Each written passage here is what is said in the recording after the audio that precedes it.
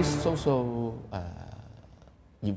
incidences did reflect the deep-seated issues in the community. Hong Kong is a place of opportunity. We in Hong Kong here, we share joy and sorrow. Yes, we did have differences, different opinions. Hong Kong may have all sorts of shortcomings, but this is still our home, which allows diversity and freedom of development. So I would appeal to the people of Hong Kong, yes, let's set aside the differences for the moment, work together to face this challenge and move Hong Kong forward. And in the meantime, we can have more dialogue, to seek more mutual understanding, to seek to understand better the perspective of the other side and to try to find a solution forward. The Legislative Council elections are set for September, following a dismal result in the District Council elections last year for the pro-establishment camp. If there is no resolution to the social issues, how big of a risk is this to your government?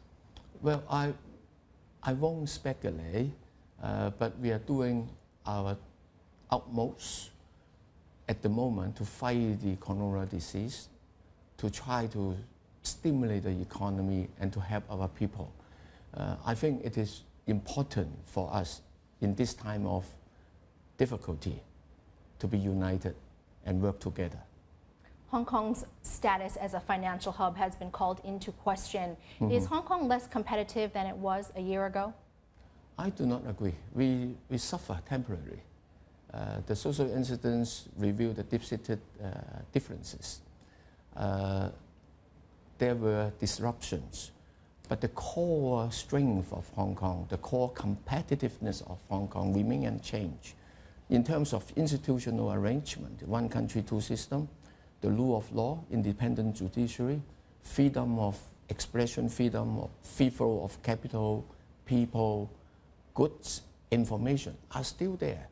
And our financial market, if you look at the performance of financial market over the past year, has been very stable.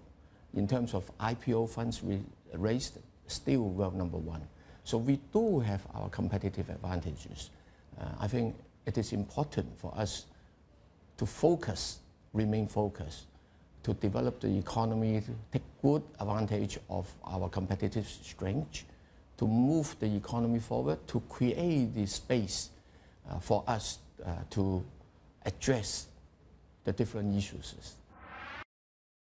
Hey everybody, it's Hadley Gamble from our new CNBC Middle East Bureau in Abu Dhabi. Thanks for stopping by. Now to watch more, you can try one of the videos that just popped up on your screen. And don't forget to subscribe.